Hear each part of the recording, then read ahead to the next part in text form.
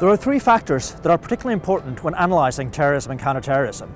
First, the terrorist strategy. Second, what the terrorists actually want to achieve. And third, how to best fight them. Terrorism can be thought of as a strategy, as how some rational actors think about what their goals should be and how they best pursue them. If we think about terrorism as a strategy, perhaps the best analogy is one that my co-author Tom Parker has used.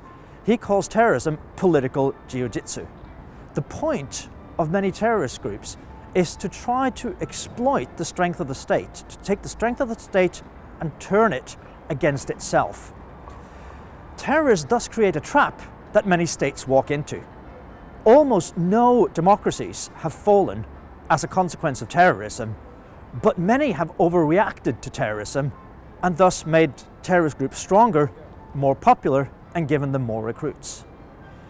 Terrorist strategy, in a sense, involves setting a trap for the state, and states very often walk straight into it. The second main point is about the heterogeneity of terrorist groups.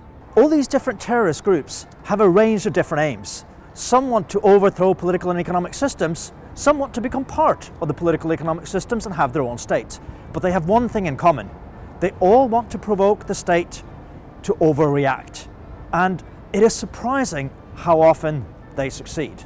And this takes us to the third point, which is how best to fight terrorism. In short, we have three different approaches to terrorism. See it as a crime, send in the police. See it as a security threat, send in the army. See it as part of a political problem, and send in the diplomats. Today, most counter-terrorist strategies employ an element of all three. I think it's fair to say that what most states are trying to achieve today in counter-terrorist strategies is robustness. It's a strategy that is tailored to the particular threat at hand, but that takes a long-term perspective rather than a short-term perspective. If we've learned anything from counter-terrorism over a century and a half, it's that there are no magic silver bullets. There are no quick fixes. It's almost impossible to defeat or annihilate a terrorist group. Today, most states and international organizations are approaching counter-terrorism policy by means which we might call containment.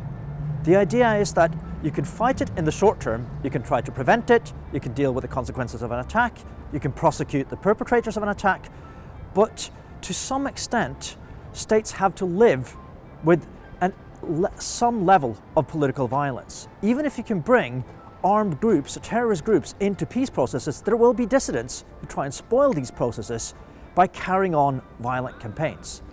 A key point is therefore that terrorism must be contained in the long term, but not necessarily defeated overnight. In fact, efforts to defeat terrorism overnight are often counterproductive because they involve strong, sometimes repressive measures that end up giving the terrorists more recruits and playing into the terrorist narrative. If there is one lesson that we can learn from the last 100 years of liberal democracies fighting terrorism, it is that they must not abandon the moral high ground.